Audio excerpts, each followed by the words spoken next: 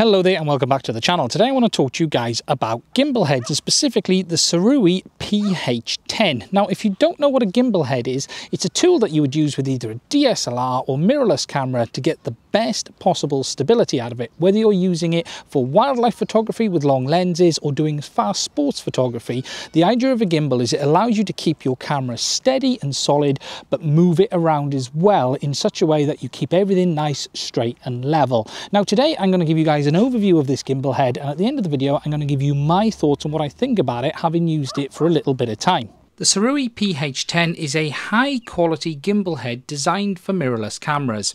It weighs 980 grams and it can support a maximum payload of up to 15 kilos. Made from 10 layers of high quality carbon fibre, this gives the gimbal a solid feel. It has a wide range of adjustment options, allowing it to cater for many different combinations of camera body and lenses.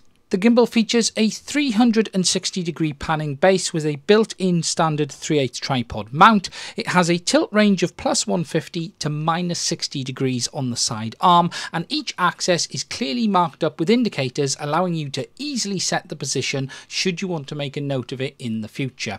The gimbal is also fitted with a standard Arca Swiss style mount, making it compatible with many of the other Arca Swiss type systems out there.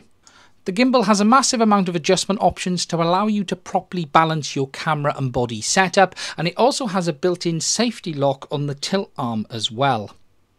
The gimbal also features two smooth lock and unlock controls that allow you to tension as well as lock down each axis. Now the control knobs in the PH-10 tighten down very nicely, and once they are tight it remains absolutely solid and locked in place. Now whether you're using a larger full frame DSLR or something like the G9 I've got here, the gimbal is able to cope with the weight no problem at all. It supports up to a maximum of 15 kilos, and the nice thing is with the tensioning knobs on the side, it holds everything nice and solid when you do want to tighten it down and make sure that everything does stay where you put it.